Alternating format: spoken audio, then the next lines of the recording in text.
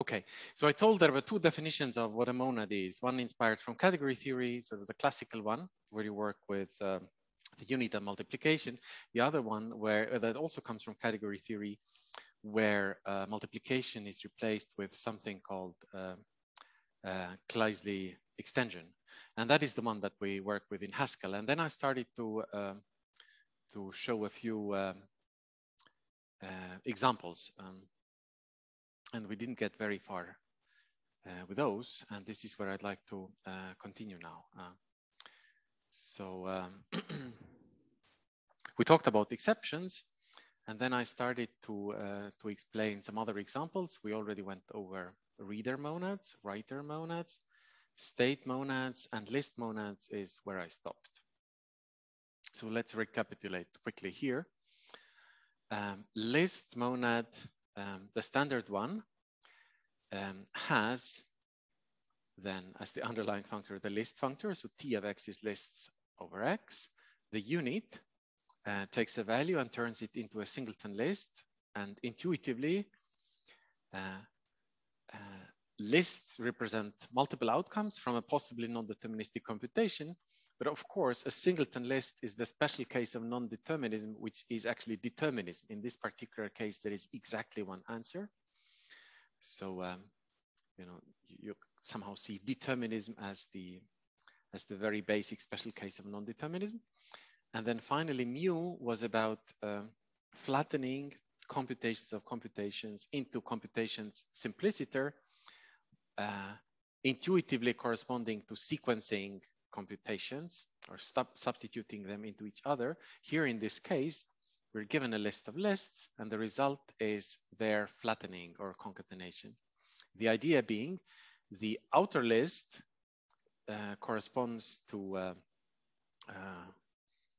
sort of multiple outcomes from a first computation in a sequence, and then the inner lists in the bigger outer list, they give you the outcomes of the second computation, or these multiple alternative second computations in a sequence. So overall, we've got a choice, an outer choice between lots of inner choices, and all of these are concatenated together. We get a list. Then I commented that actually this is not the only monad structure on the list monad. There are others. This is the simplest one of those, which modifies the standard list monad very little. So the only difference is in multiplication, the default case is also concatenation. So you just flatten a list of lists together into a simple list, but you first check if possibly there is any inner list that is empty, in which case the whole result will be empty. But there are more list monads. Some of them are very crazy. Not all of them even have the unit as singleton, for example. Okay. I'm sorry. Can I ask about this second list monad? Yep. On the previous slide. So can we think about this empty list here as a kind of exception? So if any of the computations inside the list throw an exception, i.e. empty list, we replace the whole thing with an exception as an empty list. That's absolutely correct. This is somehow the intuition here indeed. And you would wonder, why is this only applying to inner lists according to the definition here? But then of course, if you think about it, it also applies to the outer list. Because if the outer list is empty, there can't be any inner list, and you know, the whole result is empty anyway, just by the second clause. So this is a bit hidden here, but indeed, this is kind of a model where indeed you think of you know, absence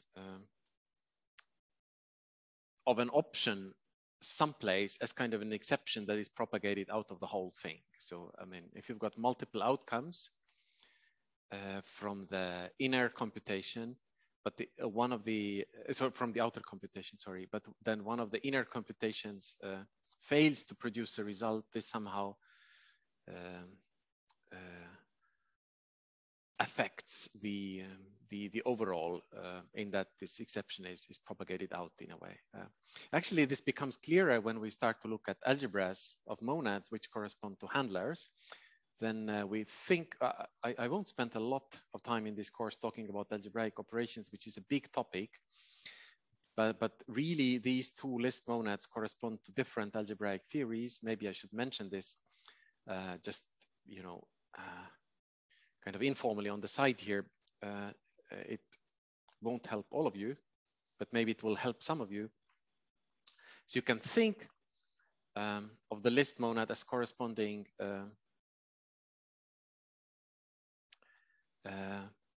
to the algebraic theory of monoids, where monoids are determined by two operations, a constant and the binary operation, or a nullary operation and the binary operation, and the binary operation has to be associative and unitary with respect to the nullary one. So in the case of lists, you could think these computations actually arise from binary choice and nullary choice, and then just imposing associativity and unitality. So you say, you know, you can make a choice between A and B, but then maybe in the B case, you can make a further choice between two other things. In the end, you can flatten it down into a choice between three things, and that is happening in a list. So it's the operations here, the basic operations are binary choice and nullary choice. And in this interpretation, nullary choice is kind of a futile choice. Nothing comes out, but it doesn't contaminate the whole overall computation.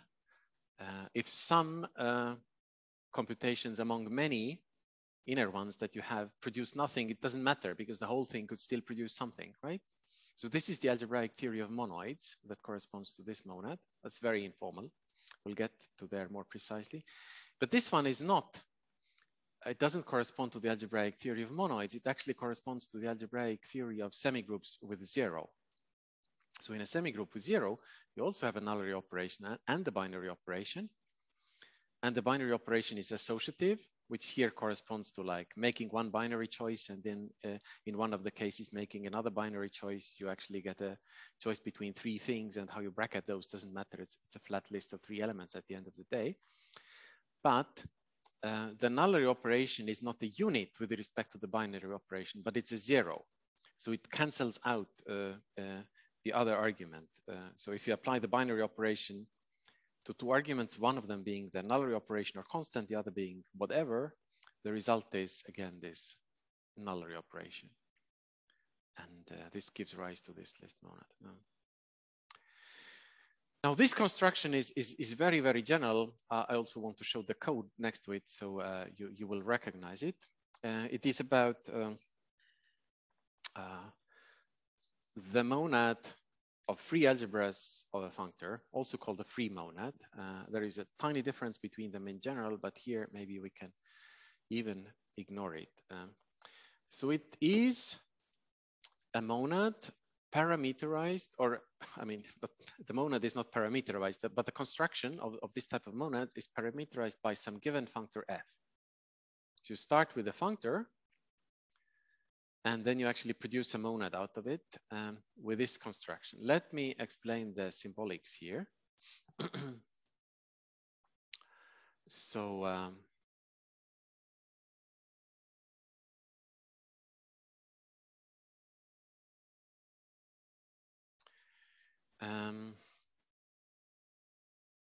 so this is really about leaf trees. T of x is the least fixed point of x plus fz, which you can simply think of tx being the least solution. This is indicated by the little mu here. It just stands for the least fixed point. It has nothing to do with the multiplication for the monad that we also call mu. Tx has to be an object isomorphic to the coproduct of x and f of tx. Or the type tx has to be the same as either x or f of t of x. Now let me tell you what this is. These are really leaf trees. A tree with leaves labeled from with leaves labeled with values from X is what? It's either a leaf, in which case the information you need to record is this leaf label, or it is not a leaf, it is a branching node. So in this case, the functor f is used to determine how the branching happens. So any functor gives you some sort of a branching factor, if you wish. And then what do you have in each child position is a tree again, recursively. And that's what a tree is, right? It's either a leaf or it's an inner node where the children again root trees recursively. So the unit here, and maybe I should comment on one thing. In stands for the initial algebra structure here. So it is this here is a type isomorphism. In is the one that converts from the right to the left, and you don't have to know more about it if you haven't heard this before. So people talk about equirecursive solutions for type equations and isorecursive. So here this is isorecursive. The left-hand side is not literally equal to the right-hand side, but it has to be an isomorphic type. And then this isomorphism from the right to the left is called in here. Inner and inner are left and right injection as before. So eta x is you inject the value to the left and then consider it as a tree. So it literally just turns a value into a tree that is just a leaf. And mu takes in a tree. Here is a sort of a pattern match. So if the tree is a leaf at which another tree has been grafted, because we've got a tree of trees, it just returns that tree.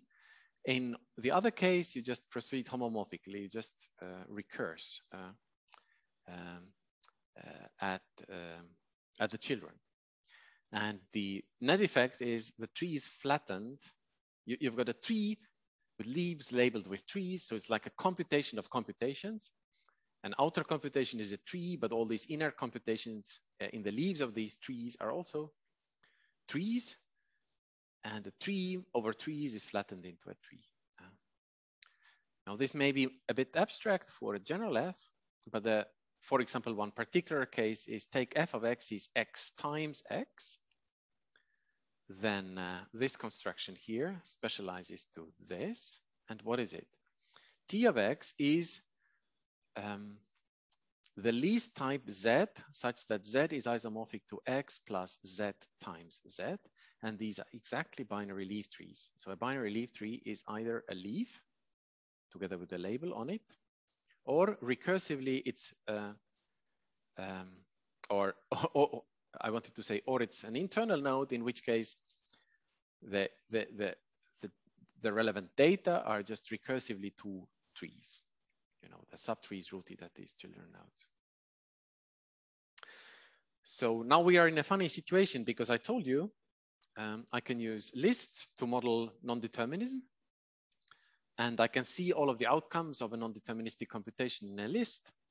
Now I'd like to tell you, you can model these kind of trees also, or you can use these kind of trees also to model non-determinism. But that's a different notion of non-determinism where you can observe choices. A bit more. The branching represents the choices made?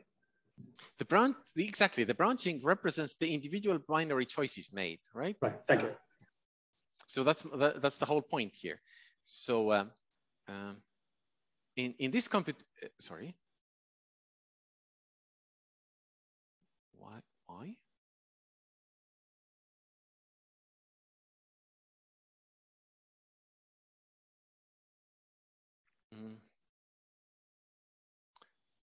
Wrong direction. So in this construction, we talked about non-determinism, and the individual choices are not visible, right? We just see basically, if you wish, the frontier of leaves of the type of trees that I was talking now most recently. So this notion is more abstract. So we cannot see the little choices that are made to reach outcomes. The only thing that is recorded is kind of the left to right order of these outcomes. If you see what I mean? And also the multiplicity of outcomes. Like if some answer comes out multiple times from a non-deterministic computation, you don't forget that this happened. You see it in, for example, this list multiple times, right? So this tells you that there is several levels on which you can model non-determinism, and that actually generally tends to apply to effects. I mean, you can go more extensional. So you try to go as abstract as possible, and this list X thing is quite abstract, or you can be very extensional or concrete. Use the wrong word. I wanted to say you can be very extensional or abstract, so you only see the kind of end result, or you can be intentional and concrete. So intentional means that you actually see what happened inside the computation. You see the you see the details of it. Now, I suppose many of you would actually guess that there is more things that we could do, right? So how could I go more abstract? So if I didn't, for example, even want to know in which order my outcomes are in the tree, what should I represent the lists? Which should I replace the list with? Set or multiset? Set or multiset? Yeah, exactly, set or multiset. So if I want to forget about the left to right order, I could represent this, I could replace lists with multisets, right? And that will be a monad. So the singleton multiset is the unit, and union of multisets, which properly, calculates the multiplicities. This union of multisets is multiplication. And then we could go to sets, which also then forgets the multiplicity, right? So there is several levels on which you could work. Lists, then these multisets, also known as bags, or finally sets, right? And then these trees are the most intentional or concrete one in this particular case, of course. What else did I want to say? In Haskell, we typically stop at lists. Why don't we do multisets or sets? Because it's trouble, right? In Haskell, we have inductive types, but we don't have these quotient types where you want to say many lists are equivalent or something like this, and we want to work with these equivalence classes. I mean, I could somehow insist on an invariant that no element may occur in a list multiple times, but I cannot express it on the level of types, as you know. I could in a dependently typed language, but not in Haskell. So it would be an invariant I need to keep in my head, but that I cannot express. And it's worse, of course, with sets, because there the order shouldn't matter. So I could canonize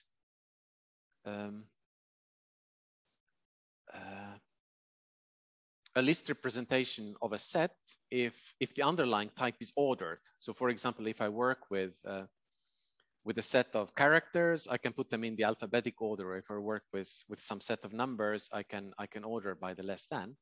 But the trouble is, we want to work with these monads that have to send any type of values to a type of computations. And there is, an arbitrary type doesn't come with any notion of canonical order.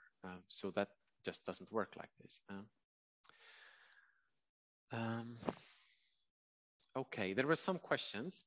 Do least fixed points mean initial objects in the category of T algebras, F algebras? Yes, absolutely. This is what Ben Logson asked. If every monad can be considered as an initial algebra, that's not true. But this type of monads that we're talking about here, they are indeed special because they really deliver for every x, they deliver an initial algebra of a particular functor here, x plus f blank. These are called also free algebras. A question, you said that the in is an ISO. Is it unique or take a canonical one? When you construct, when you have some initial algebra construction, you will get a canonical isomorphism here. In general, these types can be isomorphic in many ways, but only one of them will be the structure map of Tx as an initial algebra carrier of that functor here. Okay. I'm always confused about least fixed point. It seems to suggest there are other fixed points. What are other fixed points? Well, the other typical fixed point would be the greatest fixed point. You know, if you do it officially in category theory, then this corresponds to final coalgebras of functors rather than initial algebras of functors. In type theory, we tend to call these things co-inductive types. So least fixed points are initial algebras or inductive types. Greatest fixed points are final coalgebras or co-inductive types. I can't get into this topic in any depth in this course because it's simply not the subject, but we're happy to answer questions. I should say there are other interesting fixed points.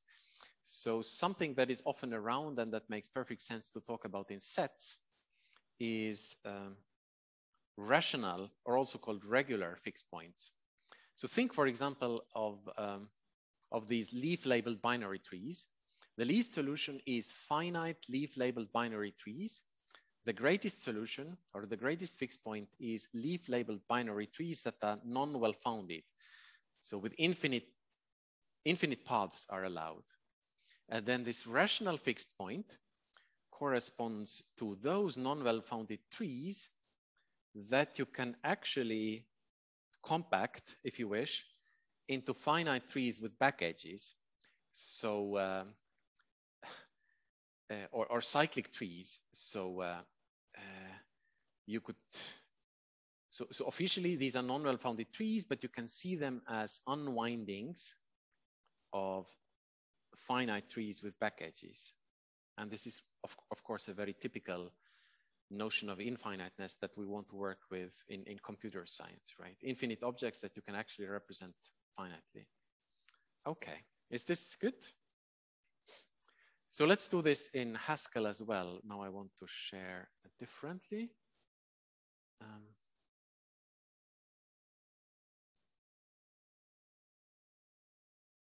What do I want to share? I want to share this. Now you see a bit too much, but that is okay. So I have this thing here. So these are these free functor algebras monads. So T of X is really defined as the free algebra of the functor f on X. And the initial algebra of a functor f would be the free algebra of the functor f on the empty set. So that's the case where you just disallow leaves. It's a special case, X equals 0. Now, this was the code in category theory. That's the code in Haskell, just to make sure we're on the same page. In Haskell, you can't make a difference between inductive and co-inductive types or initial and final coalgebras. Actually, the category Hask, if you wish, is what is called algebraically compact. So initial algebras and final coalgebras coincide. The difference between inductive and co-inductive vanishes. That's because mathematically the model is less theoretic and more domain theoretic, but we won't go into any of these details here. But just for you to know. But I can use Haskell sort of intuitively, and I can keep an invariant in my head that I want to have the trees I define as finite, well-founded, not non-well-founded. And then there is two cases. Either I've got a leaf or I've got a node, and at the node I've got this structure which is f applied to a tree of f of x recursive. So it's exactly this equation here. That's an instance of functors, but it's also an instance of monads, provided f itself is a functor, of course.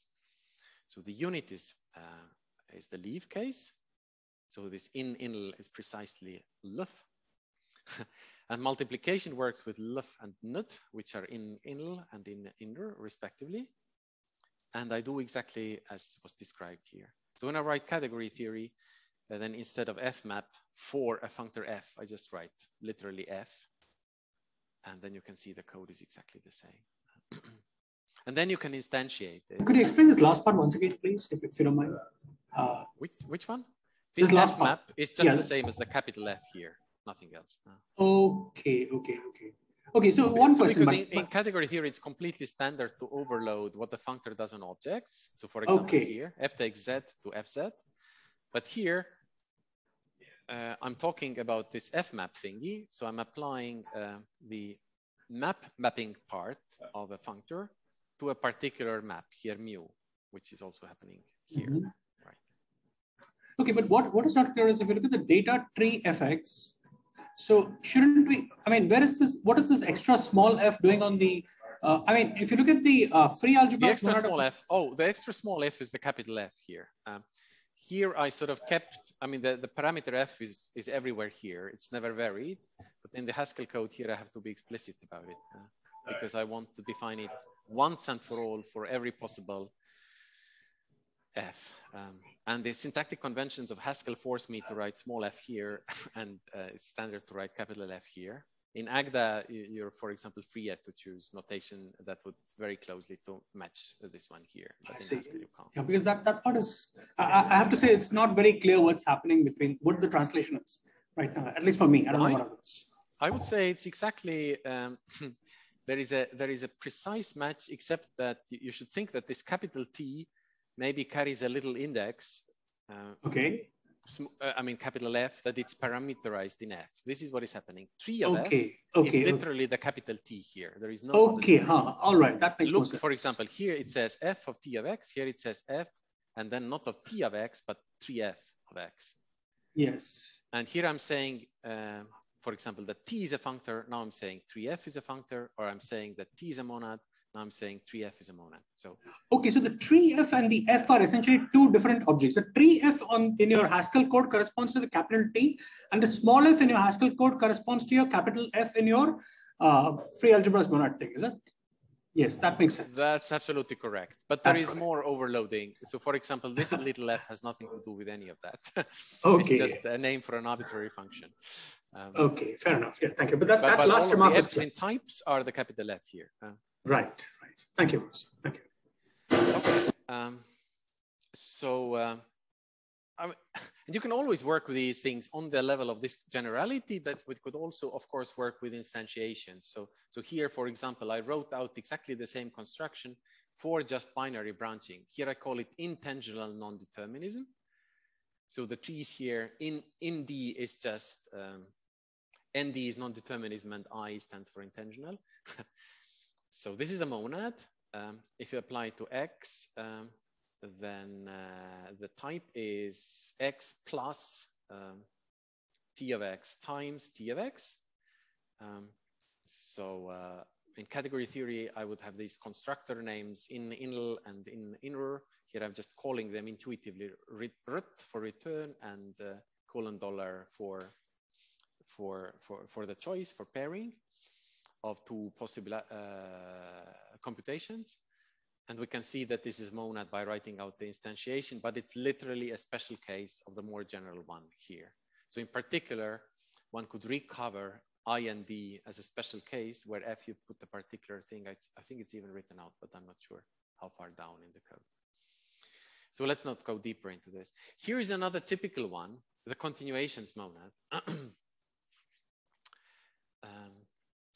So this is for the case, this is for the case, again, when I have exponentials or function spaces around. And you fix some object R, or in Haskell think type R of answers. I think the letter R maybe stands for results. And then T of X is defined as X arrows R, arrows R. And the idea is what? You think of R as sort of the ultimate result from someone's perspective of your computation. And a computation really then is a dependence on the result on how you would carry on from the particular value. So it is a construction that allows you to model, many people call it the mother of all monads, and there are also technical reasons why it is important, but this is how you work with it. So the unit takes a value and it has to embed it in a type like this, and this is done with this code. So given a little x in capital X, given a little k in this function space here, all I need to do is to apply the function k to x, and I do get an R. And multiplication is more complicated. This here is not the right type. It's copied from a different slide. This is actually the definition of bind. So for a given f, where f is from x to y, you can go from y to x, you can go from t of y to t of x. I'm sorry for the typo. Yeah, there was more on this slide before. So that's an example. I should say there is a version of it to which I need to come. So therefore I briefly mentioned. So I made some fuss yesterday about strong monads, and I said there is a difference between functions in set and functions in your category. And this also actually gives rise to two different versions of the continuations monad in general. So this is one of them where everything happens inside the category. You use the internal function spaces, this double arrow. But you could also imagine another thing. We could say, I consider all possible maps of C from X to R. And then I take this thing that is called the power of this set and R. And this is what? This is officially just the product of R as many times, R with itself as many times as there are elements in this set. So the general definition of I pitchfork R is the product of I many copies of R. So literally just this. You've got some indexing set I, and I take I copies of R, and it's all the same copies, so there is no variation here. And surely these two should be the same in set, because... Is that essentially R raised to the modulus, I mean, R raised to the cardinality of I, essentially that? Exactly, yes. Okay, yes, thank you. Yes. Assuming the cardinality is finite or countably infinite, right? I mean, well, here all you need that this is well, it depends on what kind of products exist. So I mean, if you can index over arbitrarily large sets, so if all products, all small products exist, then this only needs to be a set, and you don't worry about cardinality. But you could, of course, more specifically ask about require smaller cardinalities. Yes. So in the case C set, the two monads are exactly the same, but the difference will actually manifest at one point. Thank you. And then I should go back. I'm almost through with these slides. I should go back to one slide that I jumped over last time. So let's quickly recall what the Kleisli category was. A Kleisli category of a monad was this place where officially types and impure functions live. So if C is your category of types and pure functions, so for example, set or Haskell that you start with, if we call Haskell the category of all Haskell types and functions, then Kleisli of T has exactly the same objects, so intuitively types, but then a map between two types X and Y is not a function between X and Y in the sense of the category C, but is actually a map in the sense of category C between X and T of Y. So it's impure functions, functions that take a value, but return a complicated computation of values. So for example, a binary leaf tree, if it's about non-determinism, right? And what was the, sorry, wrong direction.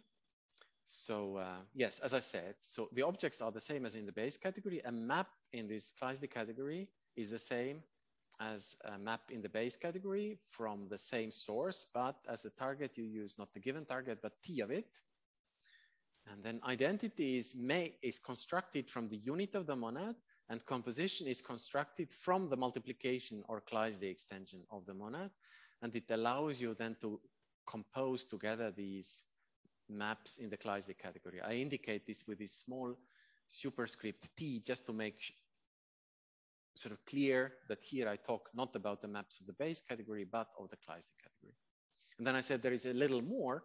There is a functor actually that goes between C and Kleisli T. So this has to be a functor like a functor always. It has to send objects to objects, maps to maps. On objects, it doesn't do anything. It sends every object back to the same object because the two categories share the same object sets, but or object collections. But on maps, what it does, a map F from Y to X in the base category is sent into a map from Y to X in the Kleisli category, which of course read in terms of the base category will have to go from Y to T of X, which you can do by first applying F, then eta at X. And this is a functor from C to Kleisli T. What I didn't say is you can also go in the backward direction. So there is also a way to go from Kleisli T back to C. Call this functor R. What does that do? So this is defined differently on objects. It is just T. So R of X is T of X. Just as a mnemonic, R is standing for reverse, right? Essentially. R is actually standing for right. So this is going to be a left adjoint. Sorry, R is going to be the whole thing is going to be an adjunction. Right. Between the two functors, but R is the right adjoint here and J is left. Actually, this was my next item that you can already see here. That's the mnemonic.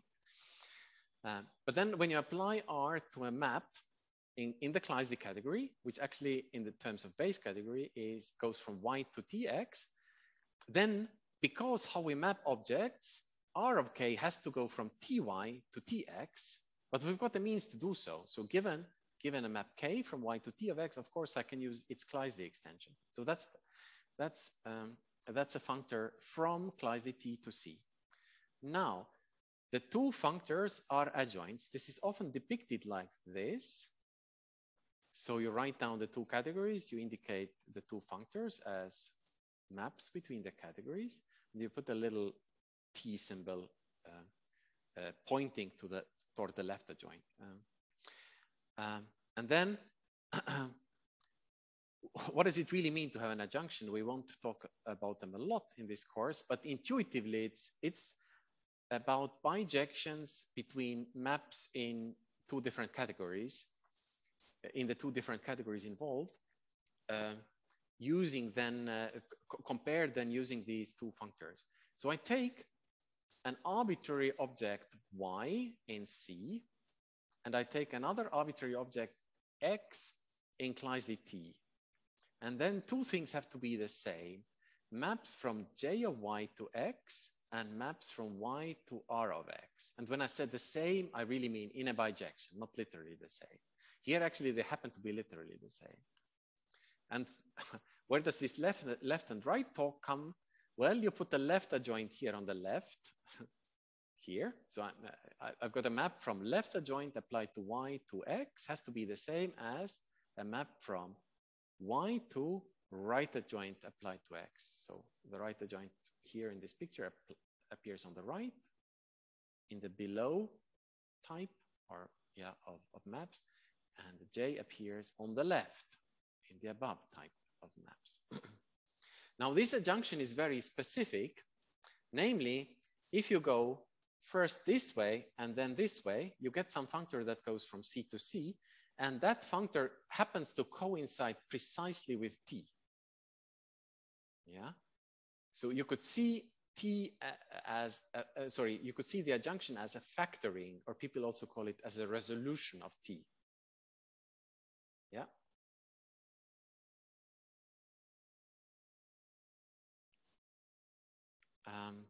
Yes. So let's calculate. R applied to J applied to X. J was identity on object. So J of X is just X, and R of anything is just T of that anything. So R of J of X is T of X. So we see on objects, this composition holds. This should also hold on maps. So I start out with a map F from Y to X in the category C. If I first apply J to it, then R, what happens? J applied to F gives me eta after F, and R further applies Kleisli extension to it. And then you can calculate that this is nothing else than T of F. This follows from the monad laws. Or actually, if you start with a Kleisli triple format, this is even the definition of the functorial action of T on maps. And moreover, the adjunction is also special in that the unit of the adjunction, and I haven't told you what that is, coincides with the unit of the monad. Now this picture will repeat, and this is why I said this was important. Okay, let me then tell you that in general, any adjunction gives rise to a monad. So we saw one special case where I had a picture like this. I had two functors that were adjoint between two categories. One of them was C. The other one was Kleisli T for some monad T on C. You can actually start with any adjunction whatsoever. And if you compose the two adjoints this way around, first L, then R, like here. Remember, in mathematical notation, always what you do first is actually on the right, and what you do next is on the left. So this is kind of the tradition of mathematical function application and also function composition notation to which we stick. So this thing will always carry a monad structure, and the unit of the monad will be the unit of the adjunction. And informally then, as I said, to have an adjunction means that you have a bijection between maps in D like this and maps in C like this for any object X of D and any object Y of C. Moreover, the bijection has to be natural in X and Y, which I forgot to say before, but that's important. So adjunctions so related to a monad, they are called resolutions of a monad. You can actually make a category out of resolutions of a monad. So every resolution of a particular monad T is an adjunction like this, and you can talk about maps between adjunctions, and this allows you to then make a category out of these resolutions.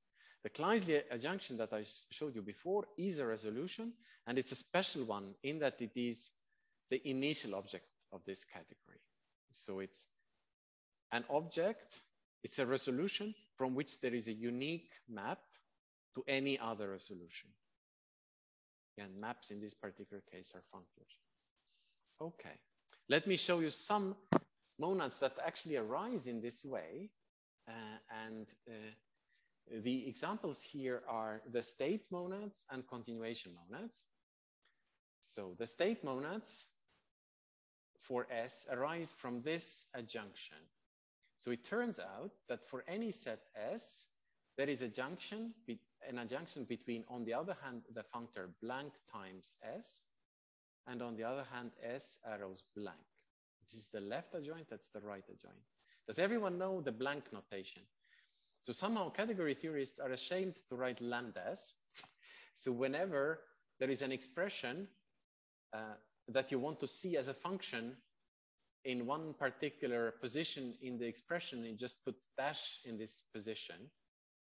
But you could just as well put some variable here, and variable for an object, and then write a lambda, to abstract out these things. So that this could also have been written lambda capital X times S would have been fine. But somehow the tradition is to write like this. Is that cross essentially a Cartesian product? I'm sorry, it's a naive question. Times is the Cartesian product. And okay. The double arrow is always the exponential. Okay. Which actually is defined via this adjunction. So people could ask, I also commented this on Slack. So from where do exponentials come? Intuitively, they are function spaces, but they are actually defined by them having this relation to maps out of Cartesian product via carrying and uncarrying. Yeah? So this is how this exponentials arise in the first place. But now look, if you were to substitute these two functors into each other, you get exactly S arrows S times blank. Well, you get S arrows blank times S, but product is symmetric, so you can write these things whichever way you want. So the state monad, which was Tx equals S arrows S times X, is there because of this adjunction. actually, and don't look at the right, the thing on the right for the moment. This, similarly to there being two versions of the continuations monad, there is also two versions of the state monad, but the other version only makes sense as a monad on set, because you have to compose two functors this way around, not for an arbitrary category C.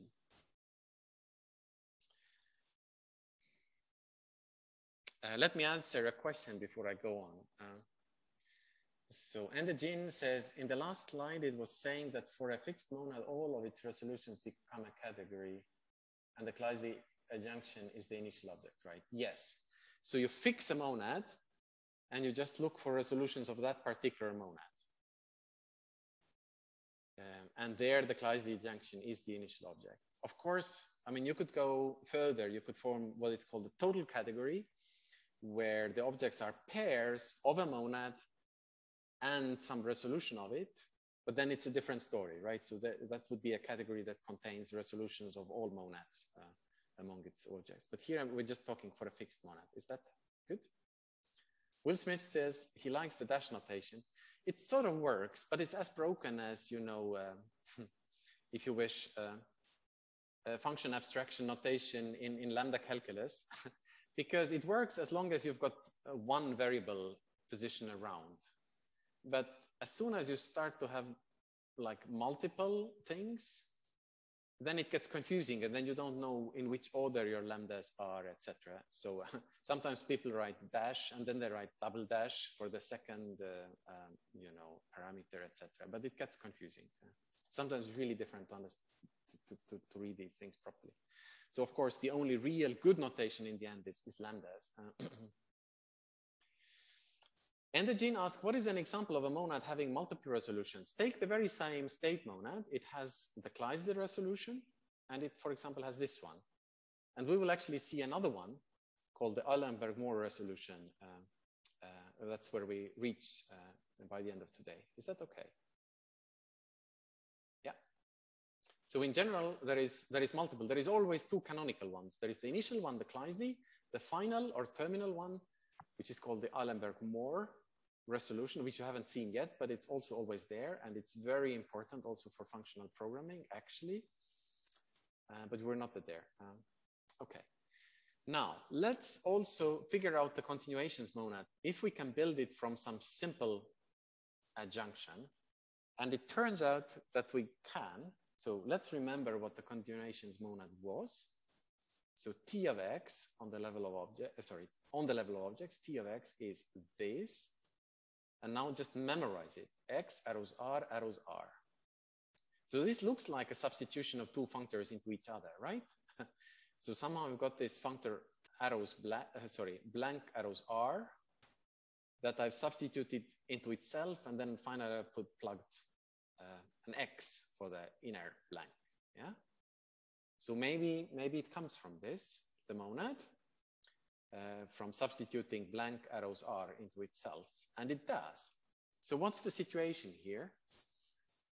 Interestingly, it is an adjunction between C and not the same category, but the category C op, which is exactly the same as C, except that it's not exactly the same.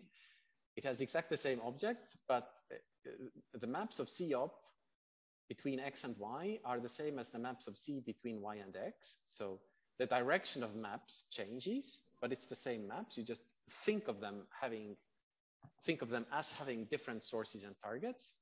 The identities are the same, but composition will have to go the other way around.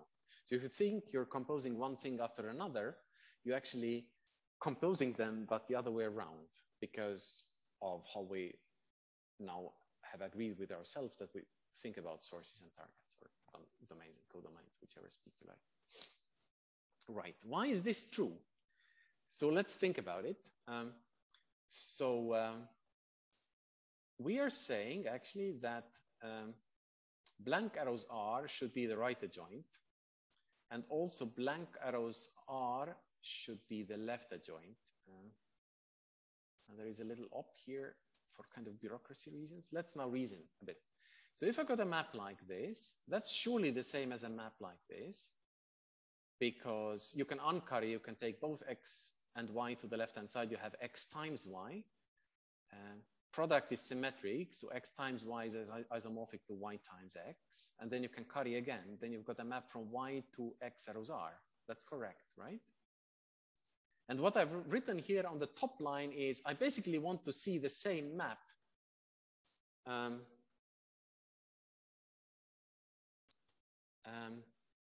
as a map in the opposite category, which I indicate by this backward arrow.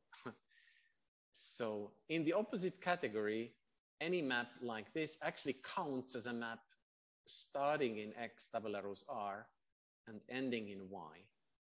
And now what you see is the left adjoint applied to x, arrows.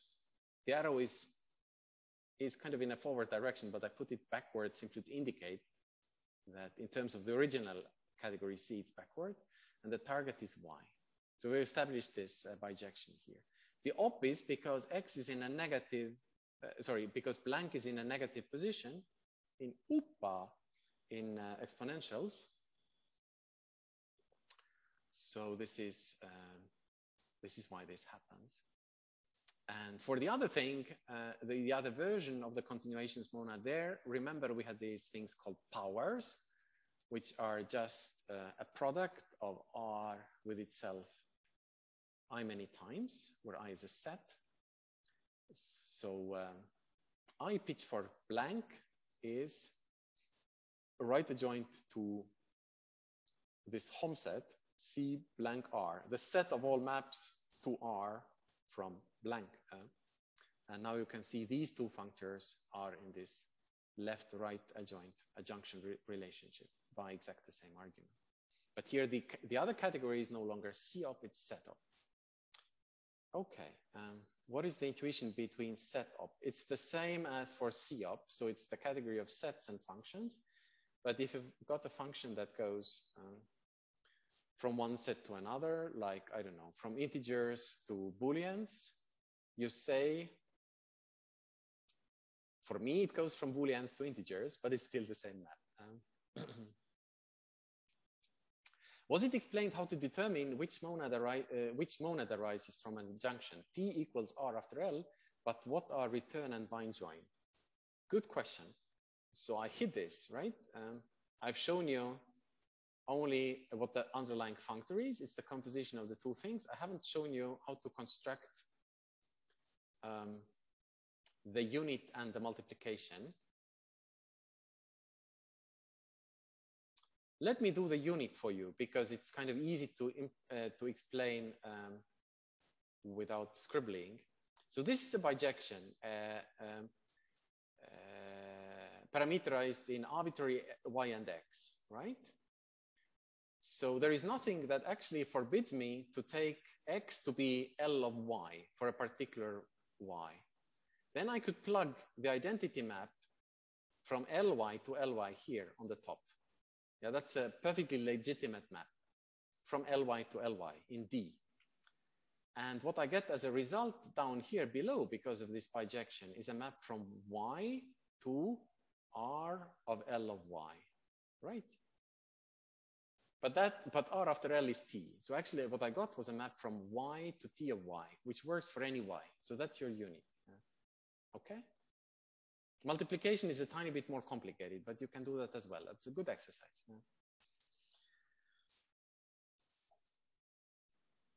Okay, I think we're good here.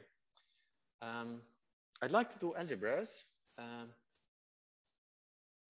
but I feel like it would perhaps be good. We've got 20 minutes left, which is not a lot of time, but I would like to suggest that we take at least a 5-minute break and maybe go 5 minutes over time. Is that good for everyone? Because we've discussed for quite a while.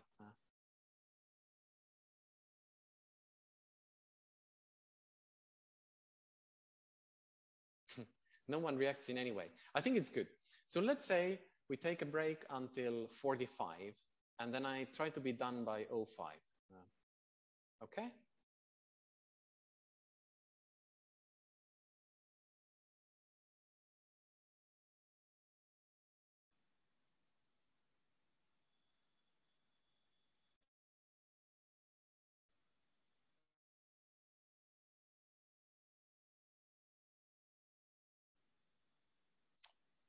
Paul or Jim, can you hear me?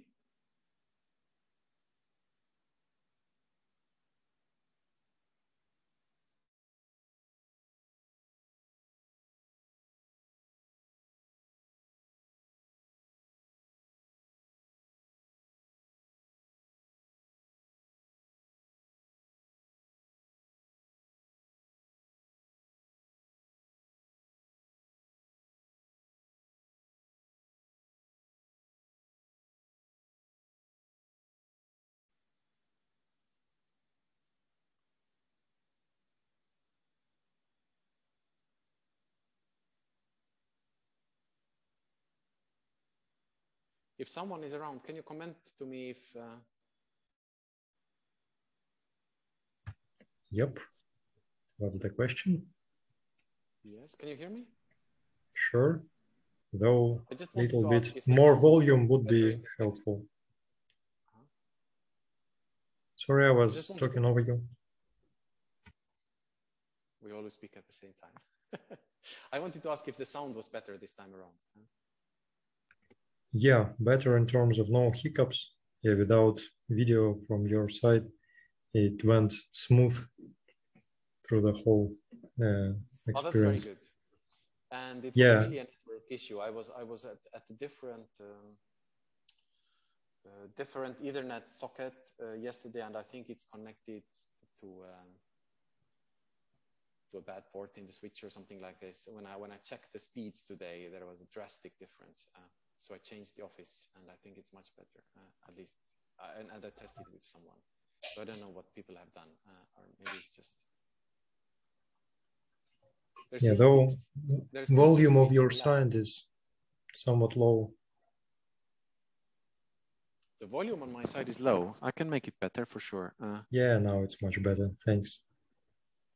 Was it also very low during the? Yep. Lecture? But still audible. But still audible. Okay. Yeah, you should complain about this thing. That's easy to fix. Okay. Yeah, let's reconvene in 5 minutes then. Right.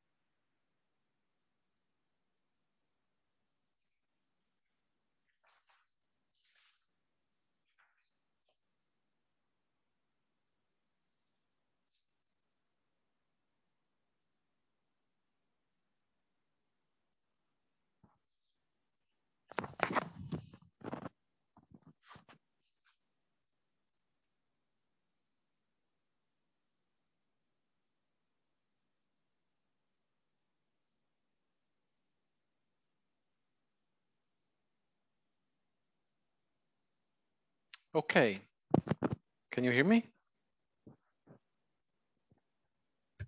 Yep, nice and loud. Is the sound now louder as well? Okay, good.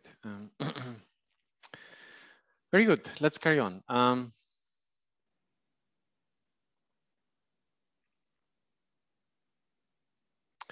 So this is the next topic. I want to tell you about monad algebras.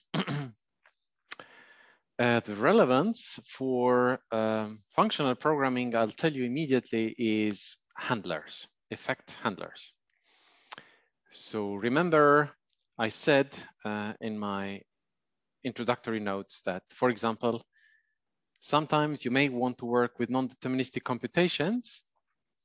So you compose together sequentially lots of maps that produce lists over different types from elements of other types. And at the end of the day, then you have some list over maybe X, but you're just interested in an element of X. And then one thing you can do is, well, if X is some numerical type, you say, maybe I'm interested in the maximum, or if it's Booleans, maybe I'm interested in the big conjunction or disjunction. So I get lots of yes and no answers, but for example, when you study computability, you have this notion of non-deterministic algorithms, right?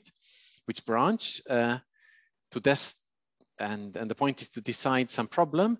If any one of the branches tells you yes, you say, then actually the result is yes, isn't it? This is how we treat non-determinism in computability. That's the notion of non-determinism, or that's the understanding of non-determinism, for example, when you talk about NP time.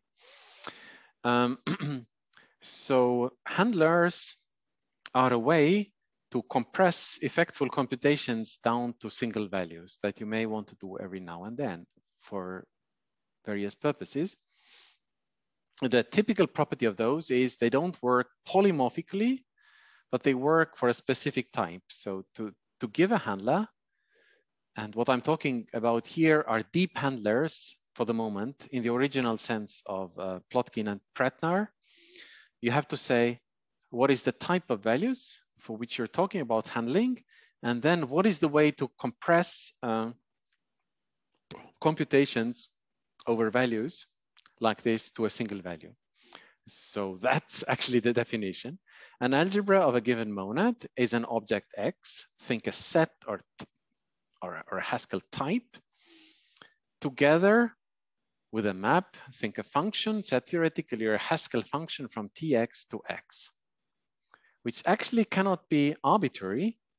Well, in many practical applications, you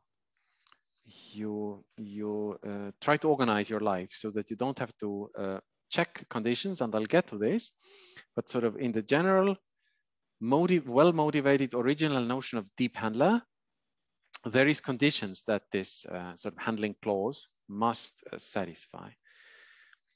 So one of the points, for example, is if you've got a computation that was actually just a bureaucratic version of something that was already just a single value. So think maybe you had an element of X and you turned it into a list of X's just by forming a singleton list.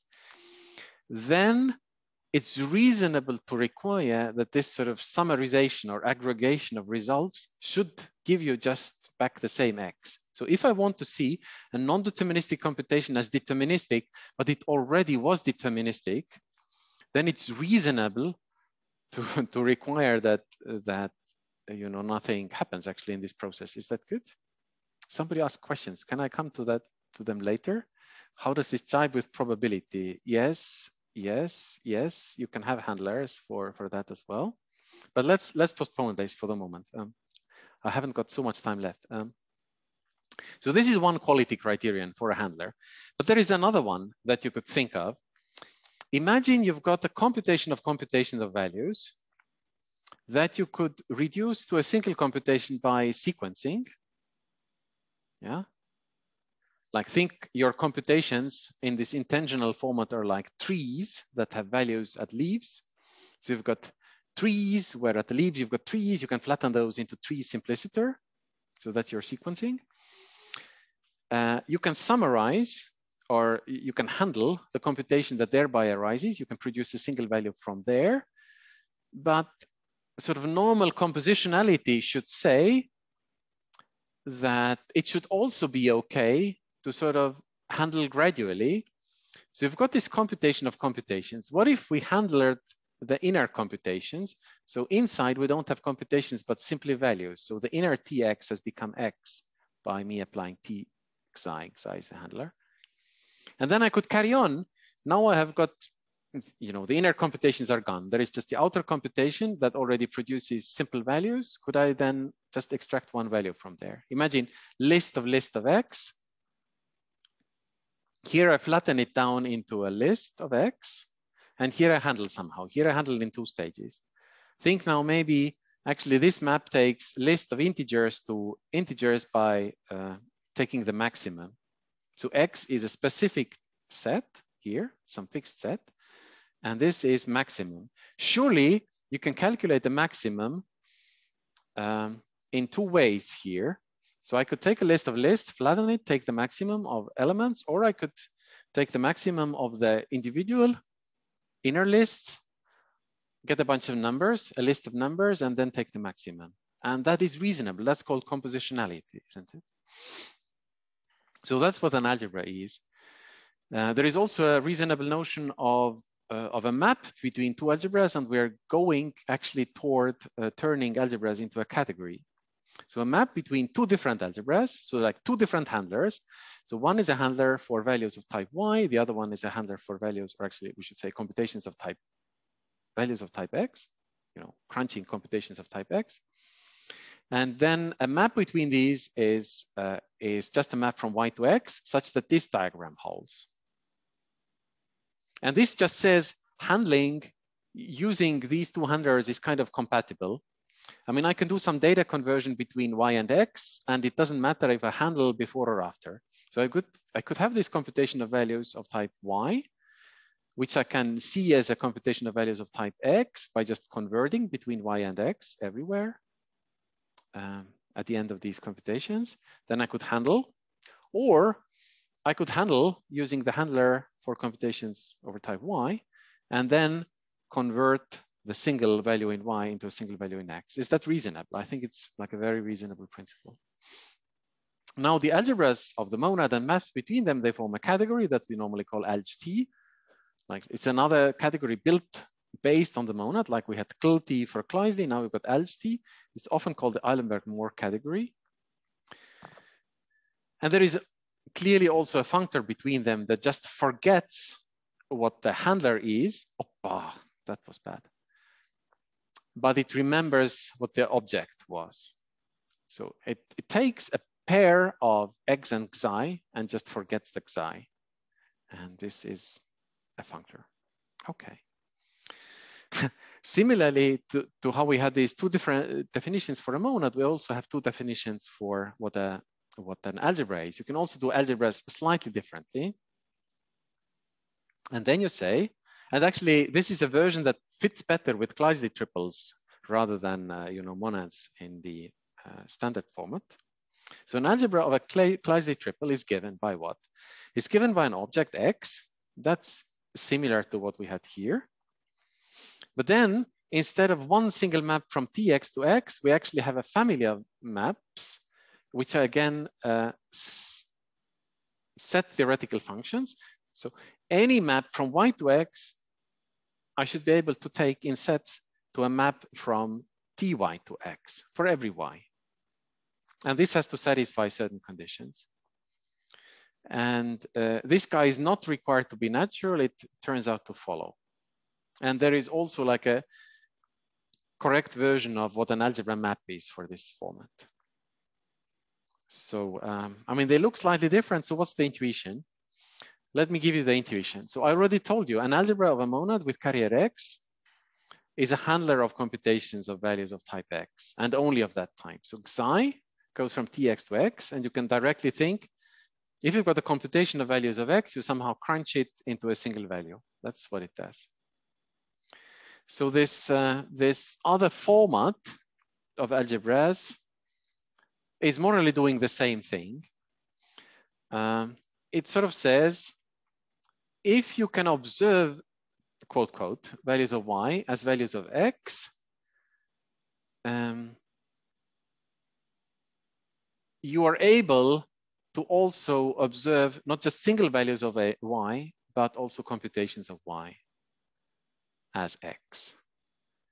And you can convert between these two formats, especially from here to here is easy, because if you've got a function taking a map like this into a map like this, you can apply it by taking y equal to x to identity on x, and you get back a map from tx to x directly. The other direction is a bit more involved, but also very simple.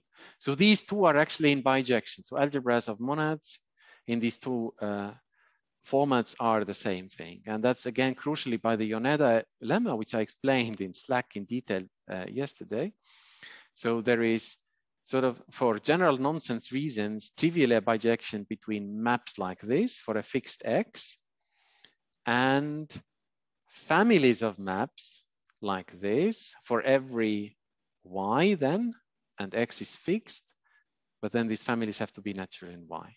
And as I said, to go in one direction, you just use, you plug identity here and you do get a map from fx to x. In the other direction, if somebody gives you a map from y to x, I can apply t to it and I get a map from, something is wrong. These f's here should be t, capital T. So yeah, if you're given a map from y to x, you can apply t to it, you get a map from ty to tx. And since you also have a map from tx to x, you also get a map from ty to tx. Sorry for these f's, that's bad. Okay, let's look at examples of this. No, we don't look at examples of this. We first talk about the Allenberg-Moore adjunction, which is another way to resolve a monad. So we already have a category related to the base category and built out of a monad, which is this Allenberg-Moore category, alg t, and I've got a functor that goes from alg t to c. Right. Somebody's laughing at me. For nonsense reasons, trivially is peak category theory. Yes, of course it is. I mean, I don't want to say this is trivial. And when I say nonsense, this is kind of self-ironic, but the real reason is I can't go into full detail of it right now, but I gave the full thing in Slack, so you're welcome to go and read. And this tells you what the Yoneda is and how I apply it ever so many times. Okay, but now I already have one half of the adjunction. I've got a functor from the category of algebras to C. To build an adjunction, I better have a functor in the other direction as well. Here I call it L because it's gonna be the left adjoint to this U. And that thing is what? It has to take an arbitrary object of C to an algebra of T. So for any object, I should be able to invent at least one handler, but I can choose which type to handle. And for a general type X, I can't handle computation over X, but I can handle computations over T of X. Why? Because an algebra has to go from T of something to something, and mu X goes from T of Tx back to Tx. So this then is a canonical way of handling computations of computations simply by crunching them together into one single computation, which is the sequence. And then you can also define the what this thing does on maps. Namely, it is just T applied to F, which we can verify. Of course, it's a map from Ty to Tx, but you can also see it as an algebra map between Ty mu y and Tx mu x. And then it turns out L is left adjoint to U in exactly the sense that I explained before. And then you can calculate that U after L is T, so it is indeed a resolution. Also, you have to verify that the unit of the adjunction is eta. And then this Allenberg-Moore resolution of a monad is its final resolution. Let's look at some examples. algebras of exceptions monads. So how do you handle exceptional computations? That should be kind of intuitive, right? Because if for some fixed x, I need to be able to get from e plus x to x, what do I need for that? Well, officially, it should be a map xi that goes from t of x to x. So it goes from e plus x to x, subject to two equations, which were these kind of reasonability conditions or quality criteria that I showed to you. Well, one of them will tell you that if my computation is normal, so if I'm here on the right, then I have no choice. I just have to return that element. Actually, that's also clear by naturality that in this case, there is no other choice. So really, so a handler has to be an object X together with a map like this, but there is like redundant information here, and there are these nuisance equations. Actually, the only thing that matters is how do I deal with the left-hand case? So I have to be able to have a map from E to X, because from X to X, I can go by identity. Do you see this? So, and therefore, these are really the algebras. And if I put them in this form, I get rid of the two equations. So by definition, algebras of exceptions monad are these kind of things. An object, a map like this, subject to two quality criteria, but then you can do your manual calculation and simplification, and you see that surely you need the object, but the map, the important information in it is one of the two cases. And actually, once you know that case, you can reconstruct the whole map, and the two equations are automatically satisfied in this case. So these are, of course, normal handlers for exceptional computations. We should know that. Everybody should know that. I mean, to handle an exception, then you have to be able to know what was, how do you deal with a case that you have an exception at hand. So a raise was executed. If you are given a normal value, there is no worry. There is only one right thing to do. However, the algebras of reader monads, you can work it out. So by definition, it's an object X. And now for intuition's sake, I call the structure map of the algebra get. So it should be something that takes a function from S to X and gives a single X. And then the two equations, if you spell them out, become these equations. Now it's maybe difficult to get an intuition what this thing should do for a general X, but then we have these free algebras. We should at least be able to understand what happens if X is actually of the form Tx for whatever X. So then get goes from S to Tx to Tx. And that morally is an operation that takes a dependence of a whole bunch of computations on elements of S and produces one single computation. And the way you should think of it is you prefix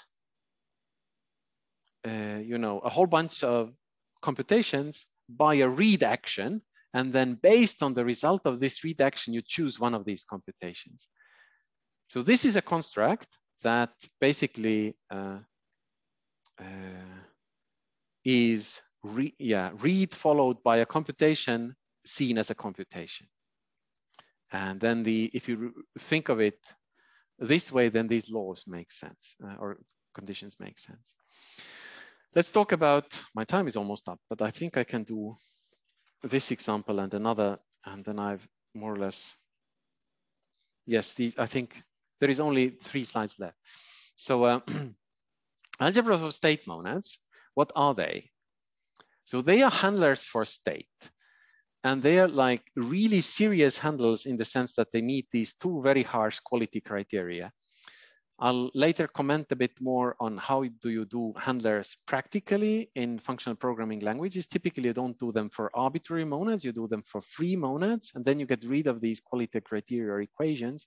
You can always simplify the handlers to a format where the equations go away.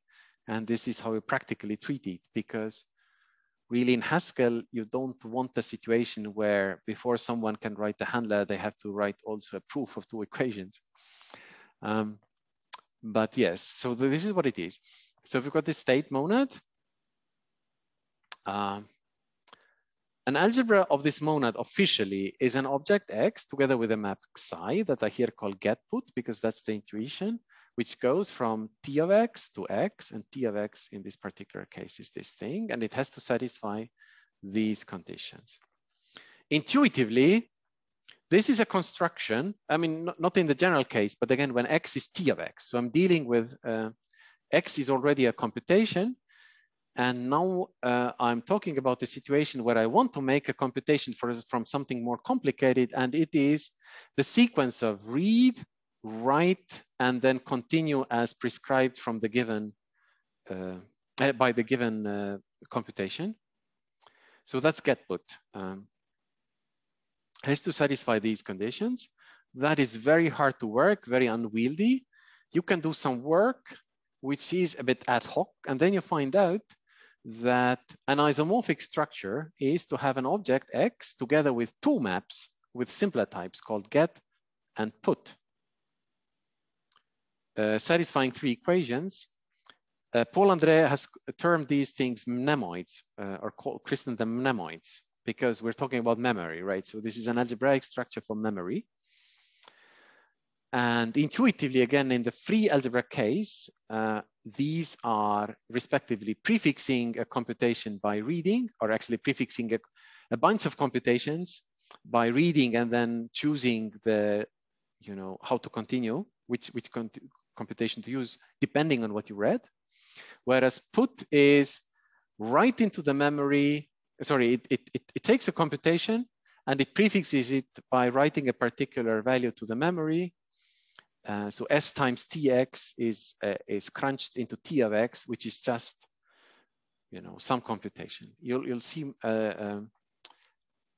in detail, actually, in the beginning on Monday, how this works.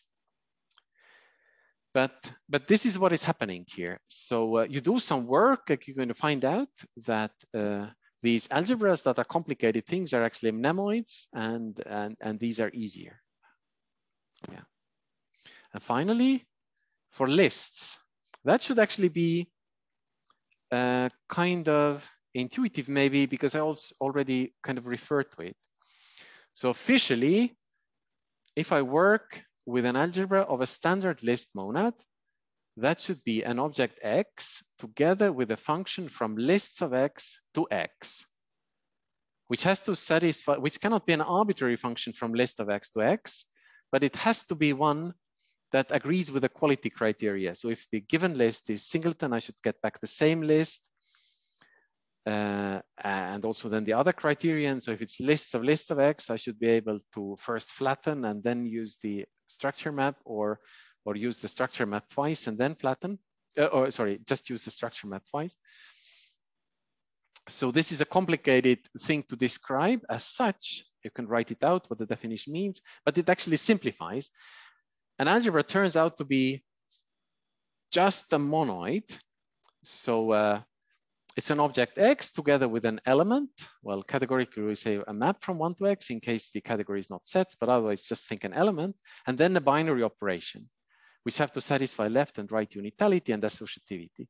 So why maximum is allowed for integers is because maximum is associative, and left and right unital. Right.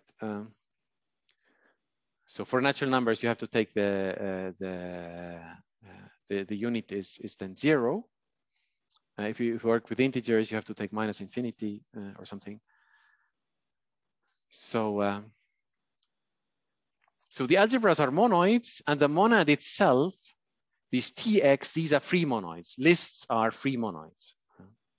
But then when you work with the alternative list monad, then the algebras are semigroups with 0. So also, why is this happening? They are objects with, or sets, objects with a map from 1 to X, or sets with an element, and then a binary operation, satisfying associativity, but then the element, the designated element, doesn't have to be a unit for the binary operation, but both the left and right 0. Okay, now I think this is really as much I can say today. I want to continue a bit on this topic.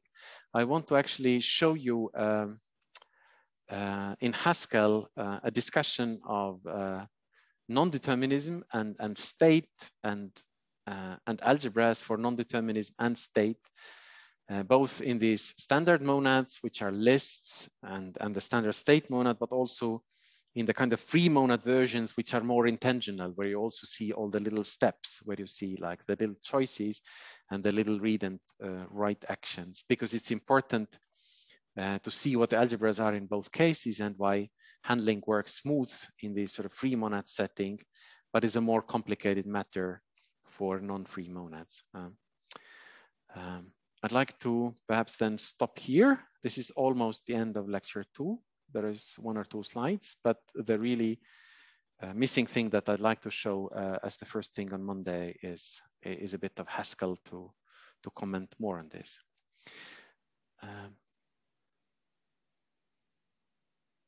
There were 2 questions on chat here toward the end, which I maybe still can answer. Is there a connection between monad algebras and comonads?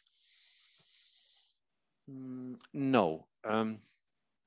I mean, of course, monad algebras and comonad coalgebras are dual things, but I can't think of like a useful connection of monad algebras to comonads as such. So it's true that raising effects and handling them are kind of dual. And you would perhaps want to think that monads and comonads are dual, and they are. So there is a connection in the sense, perhaps, that will that is the one that I will explain on Tuesday, which is interaction laws. So there is 2 ways to deal with effects as sort of requests to the world. One is, you know, you say non-determinism is not my business as a computation, as a program, as a client. The world has to deal with it. The world has to make a choice. And that's the story of comonads, modeling environments, and then interaction laws. But the other possibility is you say, I don't want to outsource my business to anyone. So I deal with my non-determinism myself at the end of the day on the computation side. So I just handle my non-determinism with some handler I choose. So for example, maximum for lists of numbers. So there is this kind of trade-off or choice of design. Who deals with your effect requests? I mean, you as a computation yourself as a client, or the environment as a server. And that's the big difference between handlers and interaction then. And I'll come to this, and that's very central. So maybe in that sense, it's a very good question. Is there any relation between more families and any of this? I don't think so, but I may be wrong. And these were the questions. Is monadic reflection connected to handlers' monad algebras? David Richter asks. Yes. That's a deeper question. Let's talk about it later, I have to say. Alexander Chikligin asked if, I already asked if interaction laws are related to interaction nets. Was that answered? It wasn't. They are not. So it's just coincidence of names. There may be some sort of a, I suppose you could find some connections, but I mean, interaction laws are not inspired by interaction nets, and they're not directly connected. No.